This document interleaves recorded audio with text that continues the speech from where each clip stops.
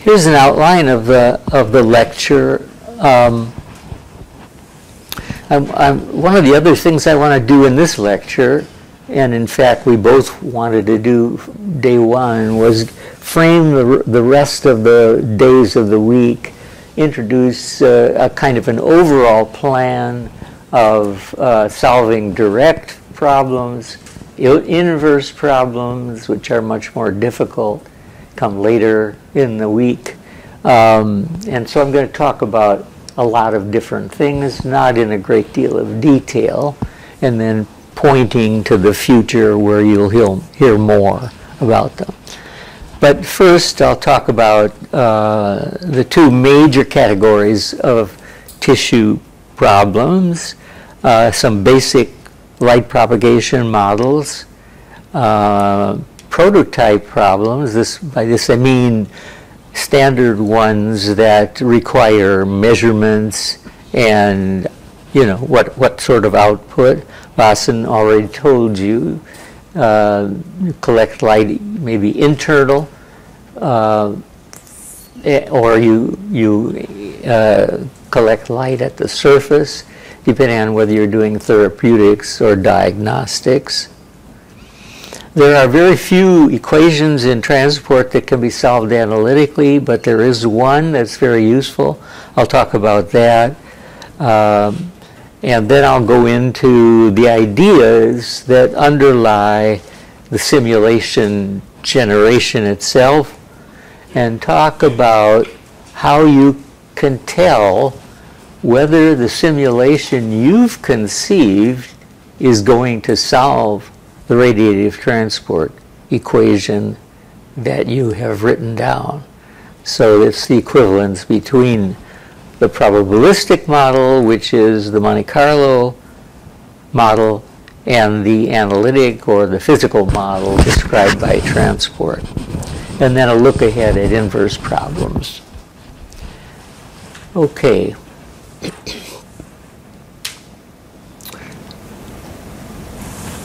Here are the fundamental problems of light tissue interactions in biomedical applications.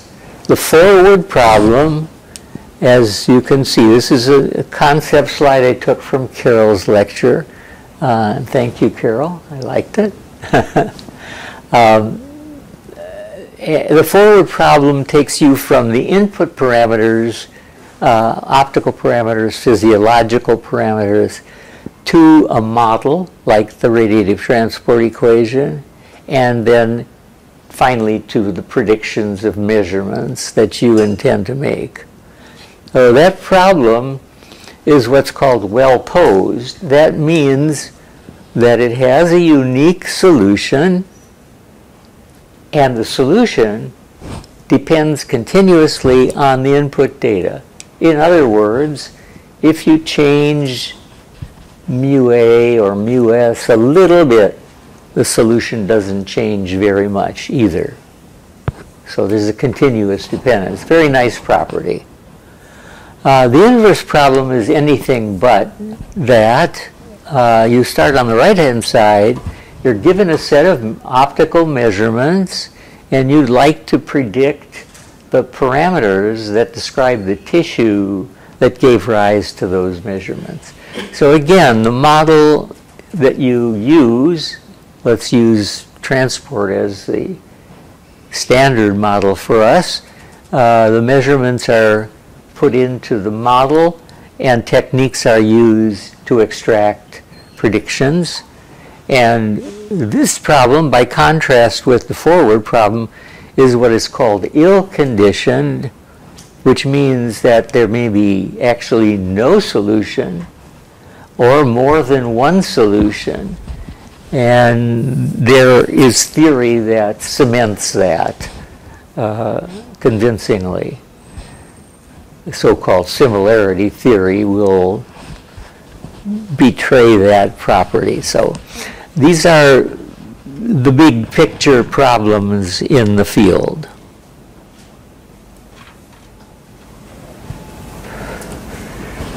Now I'm going to try to explain for those who understand this sort of abstract notation. I'm trying to just write out how you formulate these problems in an abstract way. So if the set of input parameters is called capital I, and here they are, mu t, mu s, q the physical source, p is the scattering phase function, n is the refractive index, gamma is the phase space, boundary conditions, initial conditions, and the F's describe placements of detectors. So we might have capital D detectors. You need all of that to prescribe a problem. And then the output is going to be determined from this set of D measurements. D is the number of measurements, that's the number of detectors. So the forward problem then takes you from the space of input parameters I to the space of output parameters. It's a mapping. And the inverse problem is an inverse mapping that takes you from the measurements to input. Now, the key to understanding why one is so much easier than the other is to look at something called the norm. This function, which maps I into O, is an operator. As such, it has a norm. We can associate a size with it. And that norm is strictly less than 1 because there is attrition of light, and without fluorescence, there's no production of light. So the typical case is that norm is less than 1, or the map is contractive. It squishes the space of I into a smaller space of O. You can think of it that way. But the opposite map is greater than 1. That should not be norm of O. That should be F inverse. So norm of F inverse is greater than 1. This means the forward problem is well posed and the inverse problem is ill conditioned, because things get magnified when you go the other way. And in fact, you don't even have to have a solution, much less a unique solution. Now, it's important to notice that F, the map, depends on all the details of the problem you're solving, the model and the strategy you use to implement the model. So this is kind of a background item that tells you we can anticipate problems when we get to inverse solutions, but we have ways to solve them nonetheless. Okay, so starting with the forward models, and going back to the 5-layer stack that Vasan introduced, this is the VTS Virtual Tissue Simulator System that our virtual photonics developers have developed. It's an open source system. It's meant to be accessed from a desktop computer anywhere in the world via the internet. The problem definition layer, the bottom layer in blue, describes the problem input, as you might imagine. And in the series of laboratory exercises we have, there are 2 this afternoon. The first one will use the VTS GUI interface and its spectral panel to explore tissue absorption and scattering spectra. Now, you'll be told how to operate in a general way the VTS components, the GUI and command line to some extent, by Lisa and Carol, who will be prefacing the labs with this tutorial. The solver layer selects which model you want to use to determine the solution, the radiance. Electromagnetic EM electromagnetic, radiative transport, or standard diffusion approximation. These are all important models, and of course it matters greatly which one you pick. So the solution, as Watson said, if you have L solution, I've left off time dependence, but you can imagine it's a 6-dimensional function with 3 position vectors, components, 2 for unit direction and t time, a 6 for time. If you have that, then in general, all the output quantities are writable as weighted integrals of that radiance. And for example, he showed a formula for fluence rate, which is an integral over omega over all directions of L. And reflectance is another weighted integral of the solution. So in principle, you have everything you need if you have the radiance. In this lecture, we're going to pretty much focus on stochastic models, that is lab Monte Carlo solving. And in lab B this afternoon, you'll use a different GUI panel, the Monte Carlo solver panel, to illustrate features of simulation. Get some feel for what it's like to generate a smallish number of photons and observe things about them. But I don't want to give zero emphasis on standard diffusion and approximations like that. So what I'll say very quickly is that analytic solvers like standard diffusion are very, very important, and especially historically in the biomedical literature. This was the beginning of the work in this field based on diffusion theory. Typically, if you have a closed form analytic solution, a formula for the radiance as a function of input, you'll be able to sometimes write an exact solution to those specialized equations, but only if the tissue is simple. Typically, if it's homogeneous or if it's layered in a simple way, and then you can provide rapid computational algorithms, both forward and inverse. And so in terms of speed, there's no way to beat analytic solving. However, when they're used to estimate completely general solutions, there is really no rigorous way to estimate the approximation error. There are some ways of getting at it, but it's very difficult to estimate the difference between the rigorous solution and the approximation produced by SDA. And so that's a defect of use of the method.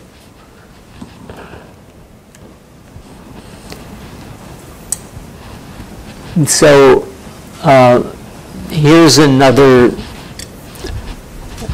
way of looking at analytic solvers, and in particular the standard diffusion. If you insist on trying to get closed form solutions, I said you must restrict to simple geometries and also simple boundary conditions. The boundary conditions are very important in differential equations like the diffusion equation. But it does produce fast formula-driven solutions, and most importantly, it's accurate when the reduced scattering is very much larger than absorption. So when scattering is dominant and when the depths in tissue that you want to interrogate are sufficiently great, removed from sources. Now, the biggest defect, as we've been saying in responding to various questions, is that the standard diffusion cannot capture the full directional dependence of the light field. In particular, it gives you the first angular moment and not in any higher ones, unless you use Heine-Greenstein scattering, in which case the first moment determines the higher ones. By contrast with the analytic solvers, stochastic solvers produce statistically fluctuating solutions. So you get a solution AN bar. The bar is meant to be a mean, a sample mean. And sigma n is the standard deviation after n photons are launched. Fluctuating solutions of the exact RTE equations. And if the estimator is what we call unbiased, and I'll talk about that more later, it means that the approximate solution converges to the real solution as the number of photons launched gets indefinitely large, which means that the variance or the standard deviation goes to 0. The standard deviation is a way of measuring error in Monte Carlo simulations, but the more usual one, a more sensible one, is one that's dimensionless called figure of merit. It's the product of n, the number of photons launched, and the variance, the square of the standard deviation. The reason for that is that the way sigma sub n would go to 0 is like 1 over square root of n. So if you square it, the variance goes to 0 like 1 over n, and that means dimensionally that product is dimensionless. Okay, so the figure of merit gives you a nice dimensionless way of comparing the efficiencies, the computational efficiencies of two simulations that use different numbers of random walks and run in different times.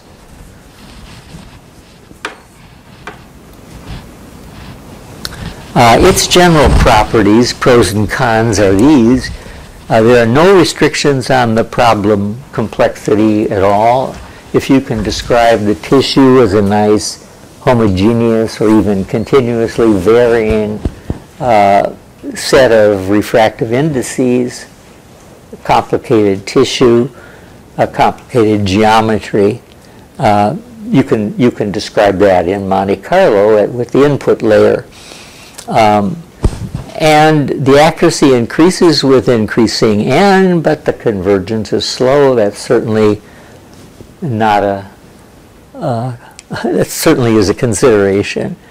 But the error is very easy to estimate from the sample values. Just as you get a sample mean, which is your approximation to the solution, you get a sample standard deviation, which is your approximation to the rigorous standard deviation. And so it's very easy to write those down, and therefore you get some feel for the statistical fluctuations as a function of n. And that is why, it's because of these general properties that Monte Carlo is often thought of as the gold standard for RTE solutions. If you have a Monte Carlo simulation that is faithfully executing the radiative transport equation and an unbiased estimator, then you have an expectation that although it may take time, the way you're doing it, you'll converge to the right answer. Well, that's a big plus. Now, this is a little different way of getting at the prototype problems that Vasan outlined with a more general kind of description. But we saw that all metrics relevant to therapy and diagnostics are expressed as weighted integrals of the radiance. And the weighting function here I've called f. And f can take various forms. For example, when he illustrated with the fluence rate, f was the identity function, and all you were doing is integrating L with respect to omega. So you're integrating the radiance over all directions, and you get the fluence rate. On the other hand, when you have a detector on the surface of the tissue, then, as he said, you're capturing only the amount of light that escapes through the top surface, and that defines a different function, f. And we'll see that in just a moment. So this is an important characteristic that Watson stressed: therapeutics or diagnostics. The nice thing about Monte Carlo is that it can easily extract properties from the interior of tissue. Well, not easily, but it can, by putting virtual detectors where the targets are. But of course, one can't measure them non-invasively. One has to do invasive measurements. Here are links, in a way, to the future this week. Spatially resolved diffuse reflectance or transmittance is be covered in day 4, lectures 7 and 8. The function R is called the reflectance as a function of rho, which is the distance between the sources and the detectors. Here I'm showing a single source and multiple detectors, and I'm trying to get a spatial resolution from that. Rho here is the sum of squares of x and y, so it's the square of the radius of the circle. S2 with a minus sign is the unit sphere, but only half of it. It's the hemisphere of exiting directions, since we normally think of the plus sign as z increasing down here. Now, the variables and parameters of interest to vary in order to do a good job with these measurements are the distance between sources and detectors. I think you know kind of intuitively, if you put detectors very close to sources, then the light field tends to be shallow from the source to the detector, and you don't get interrogation of deeper tissue. Whereas if you move them farther apart, you will get a deeper penetration of tissue. And so that distance is a critical parameter, and also the number and locations of those detectors so that they're sensitive to the parameters you're trying to measure. In practice, light is not collected over a whole hemisphere, but over a reduced numerical aperture, it's called, which is the detector's window of angle collection, and small surface areas that include the desired values of the source detector separation. So we would write that something like this. As a function of a mesh in rho and in angle, the approximate derivative integral of the radiance at the surface, z equals 0, with respect to omega and with respect to rho. So we're looking at segmented output space, and that's our measurement in this case. In time-resolved diffuse reflectance, you'll learn about that on the last day, I guess, Friday, when there's a discussion of diffusive light. You're interested in a time integration of the this function, and again with a mesh that looks like this, an integration over, again, direction and time over a certain interval. And if you have a to get a time-dependent measurement, you have to have a time-dependent light source. So normally you'll have a pulsed light source that arrives then at each detector at different times. In homogeneous tissue, that's equivalent to arriving there with different distances having been traveled, because the velocity is constant. The velocity of light is assumed to be constant in tissue, and so distance and time are in one-to-one correspondence. So for both spatially and time-resolved measurements, you need to avoid redundancy, which is wasteful of your resources, and you need to put in the detectors intelligently where they will do the most good. So sort of a very naive idea is, well, let's place one detector close to the source and another one far from the source, and then we'll have an idea of the two kinds of light paths. But there are refinements of that that can be analyzed with the software in VTS system.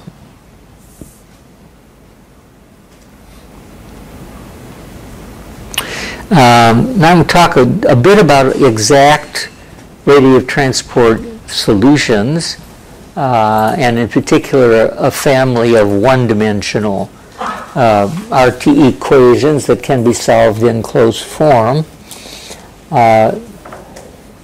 And remarkably, they're not only useful because we know exact solutions and therefore can estimate Monte Carlo errors exactly, but they provide a pretty good guide to behavior in 3 dimensions as well, with some notable important exceptions. So this is a family I'll introduce now, and then Wednesday's lectures will recall it and do more with it in different ways. Here's a problem you'll find in the book, the big purple book of Welsh and von Gemert. If you don't know it, you should get familiar with it. It's kind of a handbook on our field. And volume 2 was recently published. This is the first volume, 95. Okay, here's the slab. I'm assuming that there is only one directional scattering. Sources are introduced on the left, orthogonal to this surface, and particles can move straight left, or they can scatter backwards, or they can be transmitted or reflected. They can also be absorbed internally. So there are 3 possible fates for every particle. I launch, it gets through, it's transmitted. It doesn't, it's reflected, or it's absorbed, it's lost in the tissue. If in a one-dimensional case, I have very limited in what sort of angular distribution I can describe for a scattering phase function. Basically, I only have 2 delta functions available. A delta function pure forward, mu is the cosine of the scattering angle. So when the cosine is 1, you have pure forward, and when it's -1, you have backward. And the coefficients PF and PB are arbitrary. They add up to 1. They're probabilities of forward and backward scattering. They add to 1, and their difference turns out to be G. If you want to verify that for yourself, it's a nice little exercise. You just multiply this function by mu, and integrate, and you'll get G out of PF minus PB. Now, here, however you want to think of it, this is a pair of coupled differential equations that describes the problem. One describes the forward moving solution, the other describes the backward moving solution, and they're coupled in a fairly complex way through the scattering. but it can be solved in closed form. The coefficients are constant, so two ordinary differential equations with constant coefficients can be solved by writing exponentials for each component and figuring out what the decay rate lambda is. So C1, C2, D1, D2 will depend on the input data, and lambda, which is the characteristic decay rate in one dimension, turns out to be this quantity, the square root of absorption times the transport cross-section. And keeping in mind that you'll want to look back at this when there's more discussion of diffusion, this decay rate is different from that in diffusion. So it does not predict faithfully that, or putting it the better way, the SDA doesn't predict faithfully the decay rate in transport.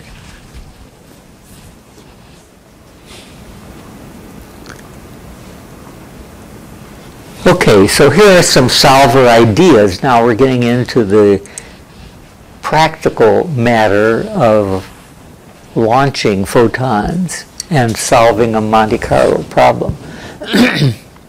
So we assume that the radiative transport equation describes the average behavior of photons, an ensemble of photons, which is stochastically varying.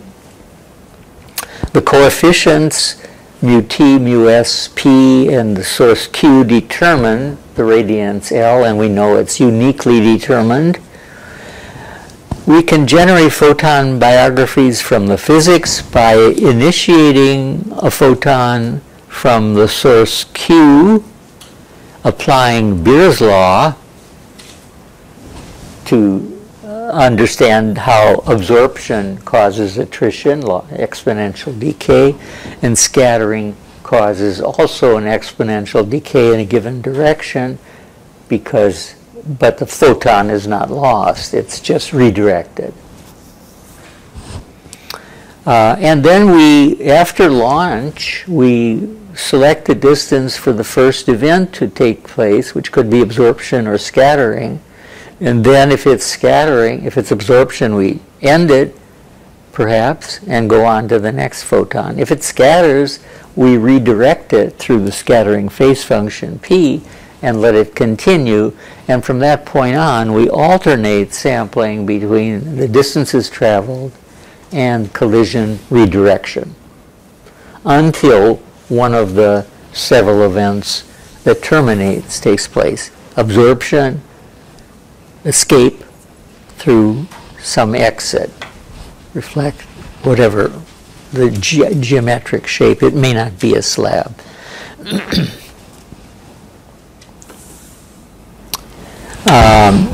I'm going to talk about a point here that's very, very important, and that is a slight variant on what we call analog Monte Carlo, something a little more sophisticated that has much more flexibility and utility.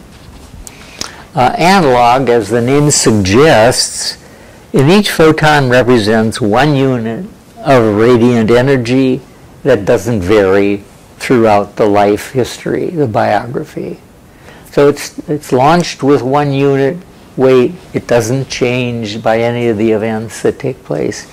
If it's absorbed, one unit of radiant energy is lost. Now in Beer's law, we see that we can reduce exponentially, according to mu a, the radiance, that it falls off exponentially. And that suggests a different way of keeping track of statistics of photons. We can either, well, I'm sorry, I'm still talking about analog. So in analog, how do you select the distances between intercollision? How do you select intercollision distances between events? According to this law, mu t e to the minus mu t times s. S is the distance traveled. So that mimics Beer's law, and to sample from it, you would integrate that exponential function from 0 to an upper limit and solve for the upper limit as a function of a random number. It's kind of a golden rule of Monte Carlo, the way you sample from any probability density function. And that'll produce the correct total mean free path. So if you integrate s times this function with respect to s, you get 1 over mu t. Changes in direction are governed by the phase function, and mu naught is the cosine of this scattering, the polar angle theta, the scattering angle between the initial direction and the exit direction. The cosine of that is mu 0. And photon biographies contribute a tally of 1 either to absorbed energy, reflectance, or transmittance in the 1D case. So that's the analog situation. And now a weighted Monte Carlo simulation does not allow photons to be absorbed. Each photon in this simulation models a beam of continuously or even discretely varying radiant intensity with unit initial intensity. So at launch, it has a weight of 1 radiant. Energy is conserved as before, but distances between successive scattering only events are selected from mu s, e to the minus mu s times little s, which produces the correct scattering mean free path. So that means when we sample this exponential, we're only moving particles between successive scattering events. How then do we account for the absorption if we're not allowing it on a collision? Well, what we can do is take the weight, this weight here, which is the weight of absorbed energy density along a track of length s. So as the particle travels between scattering events, it is continuously being attenuated through absorption. And its final weight then is the weight it started with times this exponential, which now involves mu a. So, and then changes in direction, again, are determined from the scattering phase function. And in this case, photon biographies deposit the correct weights for absorption, reflectance, and transmittance, as you might hope. And your hope would be realized here.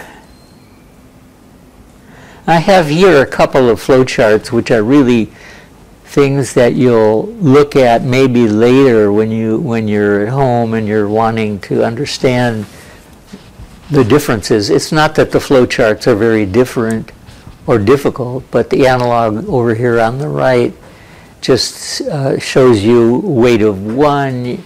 You sample the source at launch, then you sample the distance, then you move the photon, you ask if it's still in or outside of the medium.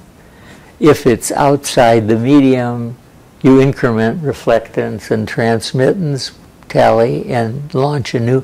If it's still in, you ask if it's absorbed. If it is, you start another photon. If it isn't, you scatter. No change in weight. Here, you start with a weight of 1, you sample the source, you sample the distances from a different exponential, which involves only the scattering. You move the photon a distance according to that, and ask the same question if you're in or out. If you're in, you update the absorbed energy tally. with that exponential I showed you on the previous slide. And then you change the photon direction. You keep doing that. So in this case, you can't absorb discrete photons. You can interpret this as an absorption continuously, and you can look at regions of the geometry and ask yourself how much absorption took place here, because it's known and it's recorded if you want to keep track of it. But there isn't any physical analog absorption, and therefore all the weighted random walks end in reflection or transmission. Here's the point I asked, the question I asked in the beginning slide. How do you know if you're doing one of these non-standard simulations that it's correct, that it's actually solving the right transport problem? Well, in fact, there are infinitely many equivalent stochastic solution models for every radiative transport equation.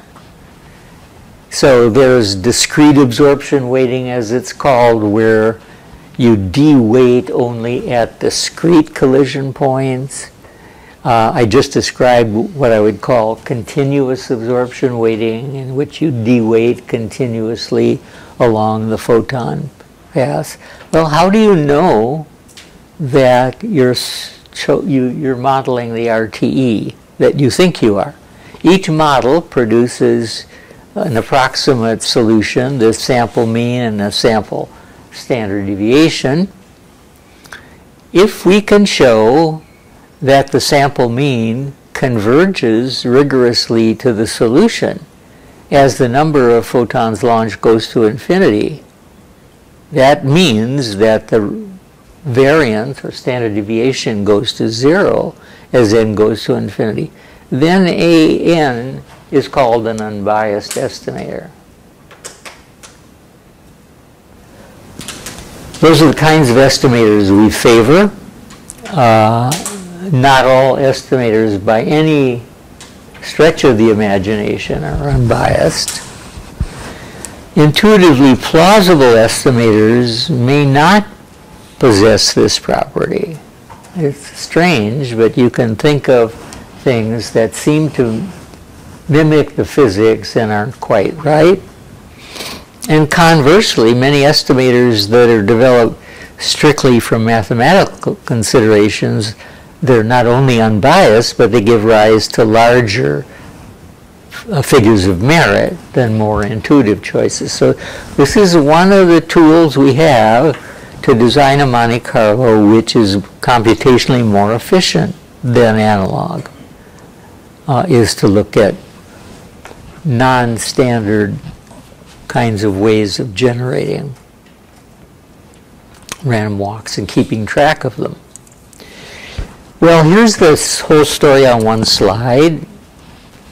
It talks about the fidelity of the stochastic model, that is the Monte Carlo probabilistic model, to the physical or analytic model described by the radiative transport equation and its parameters.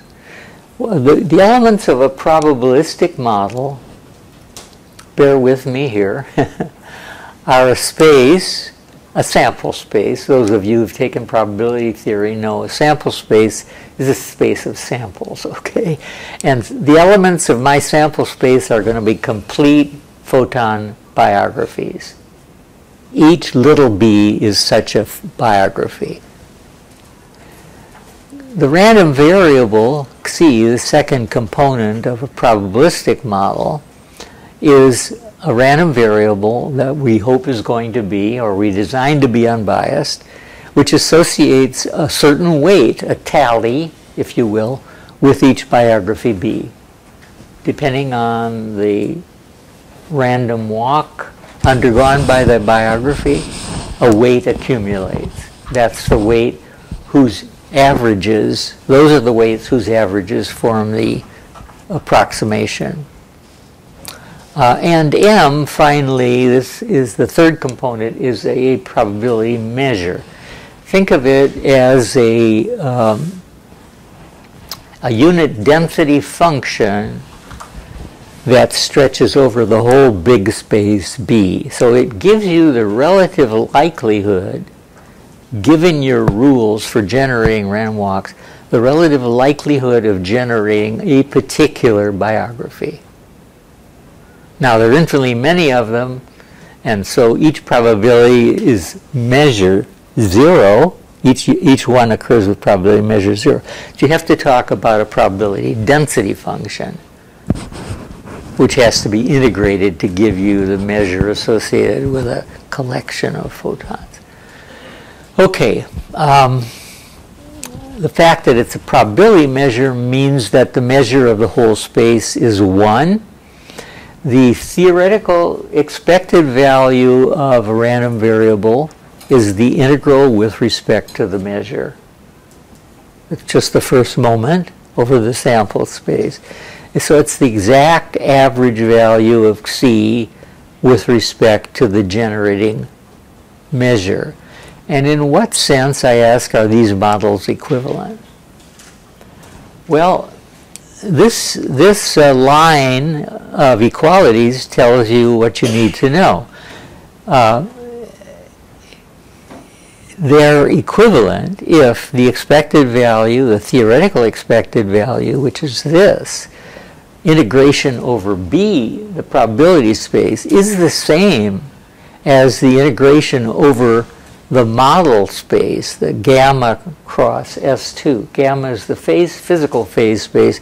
S2 is the sphere of unit directions of the multiplying weighted function applied to the radiance. So this is the solution I'm asking for, and I really want for this to be equal to that. And if that's the case, the estimator will be unbiased.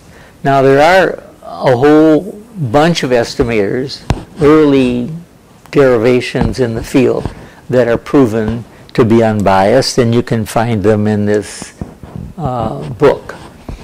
And so it's a question really of doing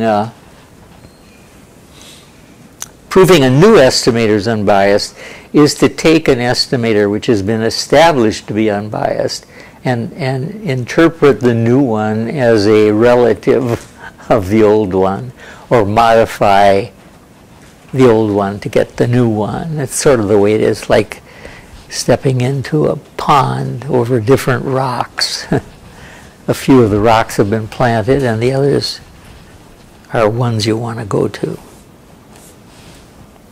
So here's a reprise now, coming back to the stack of software that's in the VTS system. The bottom layer, as I said much earlier, determines the problem input. In this green stack, you decide whether you want an EM, an RTE, or some kind of an SDA, or a PN solver, a higher order SDA. That produces a solution, the radiance. And in this lecture, we focused on stochastic, right here in the middle. That covers a lot of ground, actually. It works for models that are close to a scattering mean free path from sources, where you, in that case, would need to treat other EM effects, and out indefinitely into the domain which is normally diffuse. So you don't have to worry about diffusion if you're doing transport. It's rigorously correct for all sizes that are large enough. The analysis layer, as Vasan hinted, I think, examines the sensitivities of forward solutions to explore inverse solution prospects. At least that's one function it performs. The sensitivities are the rates of change of the output with respect to the parameters whose sensitivity you're interested in. And we have a technique of solving inverse problems using Monte Carlo that is able actually to calculate these derivatives through an analytic formula based on the estimator. So that's a very powerful tool. Visualization is used all throughout the game to see what kind of output we're looking at. And finally, the optimization layer at the top solves the nonlinear inverse problem. So it's something like a least squares fit. So now let me look ahead a little bit, as I said I would, at inverse solutions. There are two that are already in the VTS. I mentioned these particularly. The table lookup model, which is simple but useful. And then based on 1D models, inverse, adding doubling, which will be talked about from a practical point of view on Wednesday. I'm going to just outline the ideas involved. And then finally, the stochastic model I just alluded to based on perturbation and differential Monte Carlo.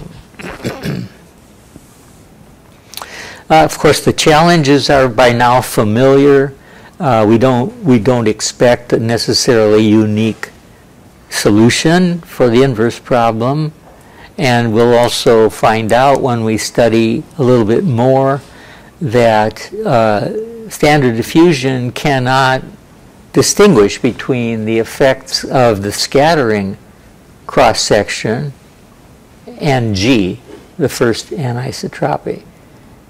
They're coupled, cemented together in the standard diffusion approximation through mu s prime, the product of the two.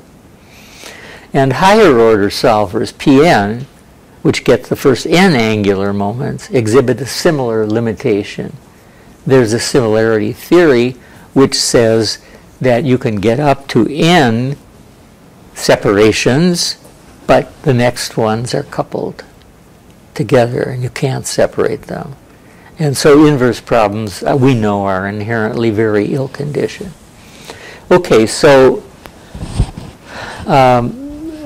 in a lookup table approach, I've tried to mimic the notation I introduced earlier. I is an input set, O is an output set. We have D detectors with index J.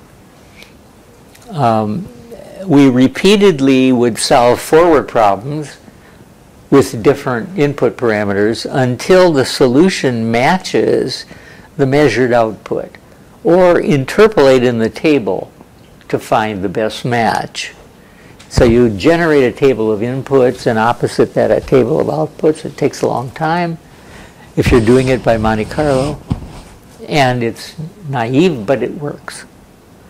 You can extract the inverse solution by locating it in the table or by optimization. How do you get at the error in a case like that? You need a metric of some sort,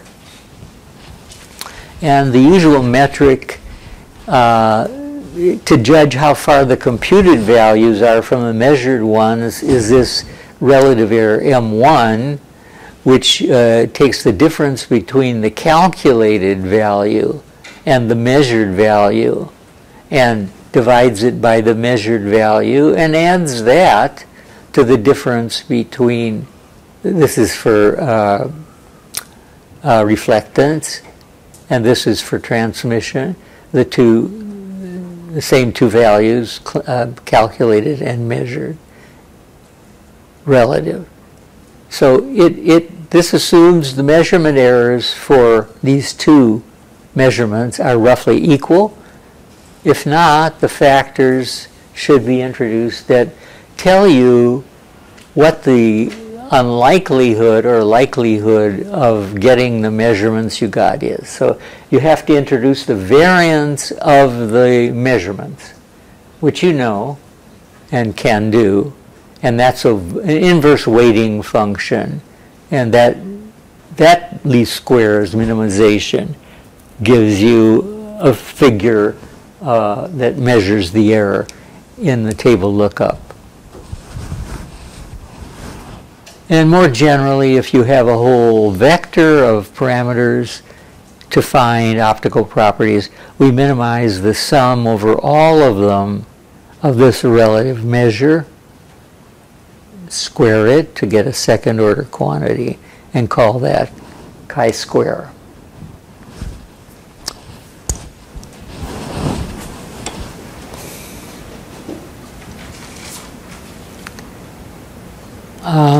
I'm going to kind of give short shrift to this one because Wednesday will be talked about to some considerable extent, and maybe it's okay if I omit it. You'll hear more about it, and there are many references. Anyway, it goes back to the 1D model problem I showed you before. And here is some output. I just want to talk about the next two figures. One of the things you'll learn when you solve inverse problems is that it's important to select the axes of your inverse space as orthogonal to each other as possible. And here you can see what's being plotted is the total reflection and transmission of a refractive index matched slab as a function of albedo and anisotropy for a fixed unscattered transmission value of 10%. This is taken from Scott Prowl's paper.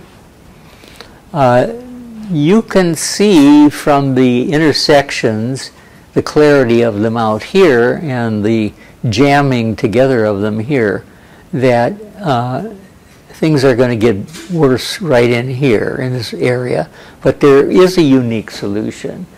The curves cross in a unique point. The regions where the solution, the inversion is likely to be more difficult will be these compressed regions. And again, I refer to similarity theory, can be used to facilitate the problem representation, because what you do is you go from the albedo and the optical thickness and the thickness to the reduced albedo defined in this way involving G, and the reduced optical thickness defined in this way. And then you get an improved picture. Again, this is a total reflection and transmission as a function of the this slab is mismatched, so we have not identical refractive indices. As a function of albedo, reduced albedo, and reduced optical thickness, scattering is assumed isotropic, and what we note is the improved separation of inverse solutions when you have used these reduced optical parameters. So these ideas have geometric content, and they also have algebraic content, however you like to think about them. You've probably seen them in one way or another before. I do want to spend a few minutes with this very powerful perturbation stochastic model. It's a very general approach. It uses Monte Carlo to formulate a model that treats any number of input quantities using weighted Monte Carlo, as in this lecture earlier. The model is implemented by generating a single set of baseline photons and banking that set. You store this set of baseline photons, and you post-process the stored biographical data and use least square optimization to determine the best fitting values. By post-process, I mean you apply the other input parameters.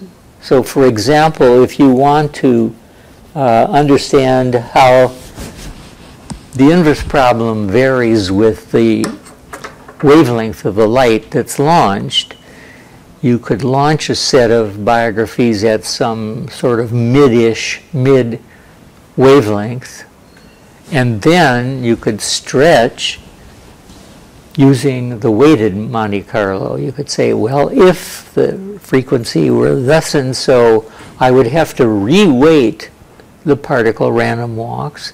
The formulas are written down in papers we've published of how you do that. And this gives you a true estimate of the perturbed reflectance and transmittance. And the formulas can also be differentiated, the estimators. So you get a full, robust model of solving inverse problems by Monte Carlo that's unrestricted, except for it is a true perturbation method. That means that when the perturbation gets too large, it may be less efficient to solve it this way than to solve two independent Monte Carlo simulations. So there's a crossover point, and it's a complicated theoretical issue what that depends on and just how it depends on all the properties of the problem. So my last slide is this summary and take-home messages. The transport equation produces a stochastic model that's very useful because it's general, and its FOM measures the computational efficiency of Monte Carlo simulations, not just the error. There are lots of stochastically equivalent simulations based on Monte Carlo with different figures of merit. Fast inverse problem solutions can be based on formula-based exact solutions or table lookup, which is fast. But for general solutions, any geometry, fully heterogeneous, arbitrary refractive indices, inverse solutions based on perturbation Monte Carlo can be used and are very effective. And then the key message about that is that you only need a single set of photon biographies plus a modest amount of additional computation in post-processing those biographies.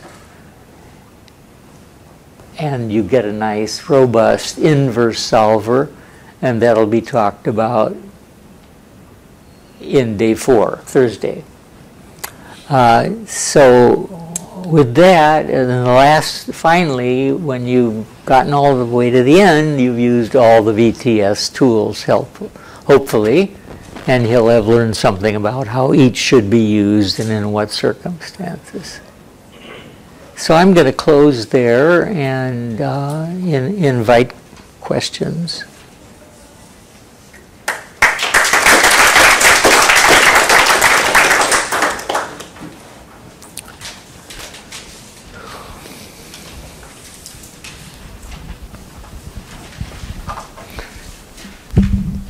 So thank you for the great talk. I have several questions. So please speak up as much as you can, if you would.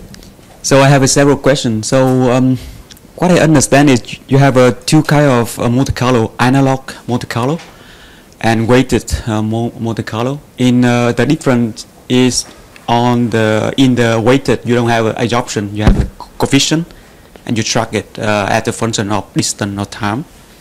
So well, you don't have a continuous option. What you have are several discrete options, really. Certain tried and true methods like continuous absorption weighting and discrete absorption weighting. There are other ways of introducing weights different from what I've mentioned, and they have to do with other fundamental processes. For example, if there's production, then you can introduce a weight for that. You can also split weights, make independent particles of each of half weight of the mother particle, two daughter particles of half weight. and proliferate a region felt to be more important that way. So there are a lot of ways of using this technique. Okay, so my first question is what is the advantage of the second, and you already... The question is what is the advantage of weighted Monte Carlo? Well, I think the advantage is that, as I said, it can and often does produce larger figures of merit. So it gives you computational advantages in terms of efficiency. That's the main thing about it, the main advantage.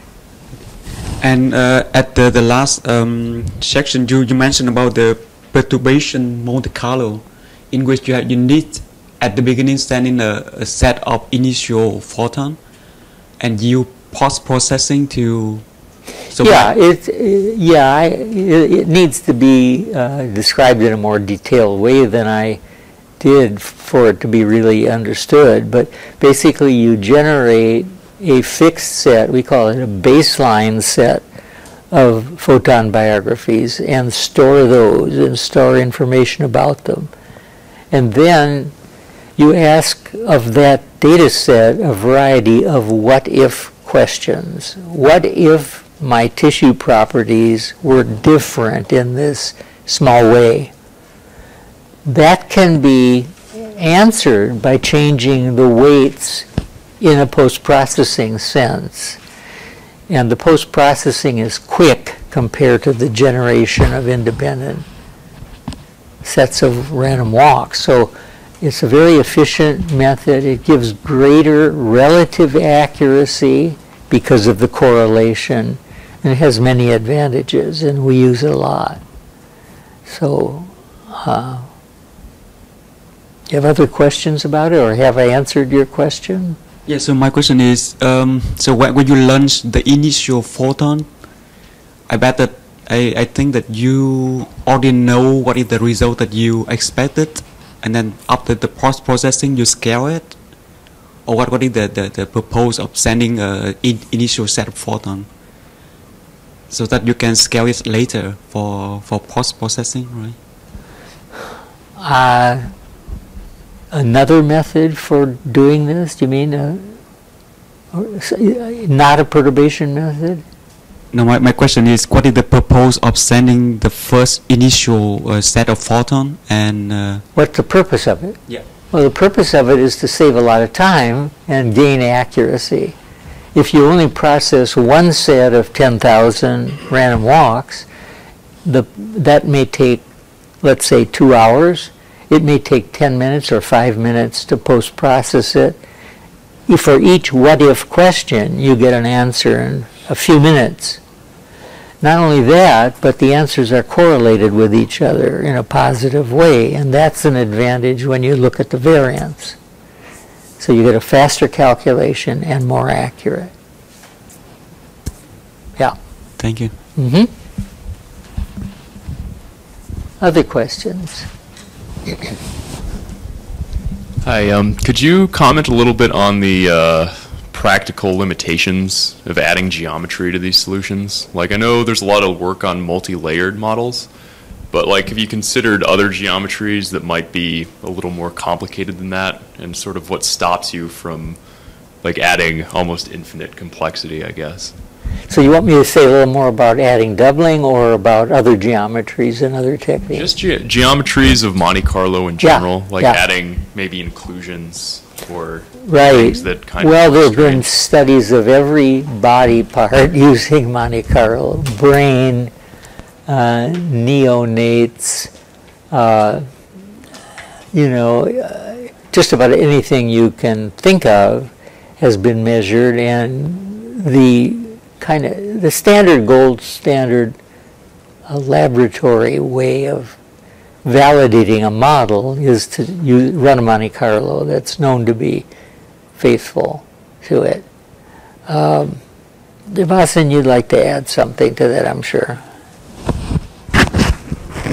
Well, I think, Michael, if I understood your question correctly, is that you're thinking what limits, or what are the limitations, or what are the complexities added when wanting to introduce heterogeneity into a Monte Carlo simulation. So I think, and there are many groups that have developed Monte Carlo simulations in various mesh geometries, and or in what is an otherwise homogeneous geometry with specific inclusions with specific geometrical characteristics. And the key element, I think, that reduces, say, the efficiency of these methods relative to homogeneous is that one has to always check when after you launch the photon from one scattering event onto the other scattering event, are you crossing a boundary in the medium? And if so, the optical properties may change across that boundary, and then you have to reweight the absorption across that path length that is faithful to the difference in the optical properties of those two regions.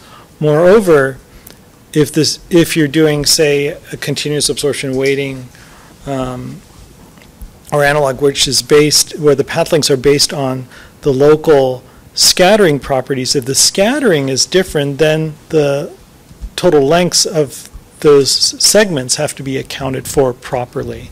And so there's always an additional bit of computational overhead with respect to figuring out, okay, in each photon path between successive scattering events, have I crossed a boundary? If I have, then how do I do the reweighting? And that tends to, you take a computational hit the more boundaries you have to consider in those simulations. Nonetheless, they're very successful and very, fairly reasonably efficient implementations of such. But it's much easier dealing with that than in an analytic or even analytic representation. Did I address? Yeah, that's perfect. Okay. Thank you. So anything else along those lines or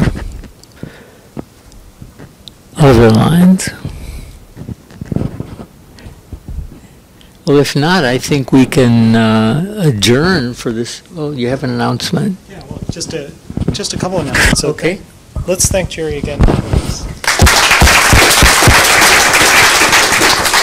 So just want to give you a preview. I think lunch should be waiting for us at the Laser Institute. So, you'll just follow the crowd. It's maybe a 5 to 10 minute walk from here. But then I just want to give you a preview. So we'll have an hour or so for lunch, and then Carol Hayakawa and Lisa Malenfant will introduce you to the software system that you'll be using this afternoon, and maybe some elements you're going to be using later this week. And then you're going to go through nominally 2 laboratory exercises.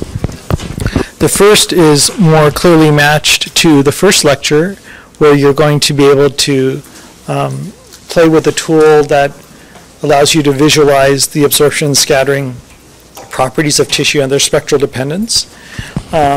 And that tool will be used later on in the workshop. And then secondly, you're going to do a series of Monte Carlo simulations, and you're going to explore these issues of the difference between analog versus weighted Monte Carlo visually, as well as understanding their figures of merit. And embedded in that will also allow you to visualize these light fields, which is also something that we talked about in the first lecture. And so this, you kind of just, as Jerry said, taking the first few steps into the pond, and then we'll go full-fledged a little later on this week. But hopefully you find that useful, and then we'll have discussion of those exercises after that. So I'll see you guys just down the way. Okay, thank you.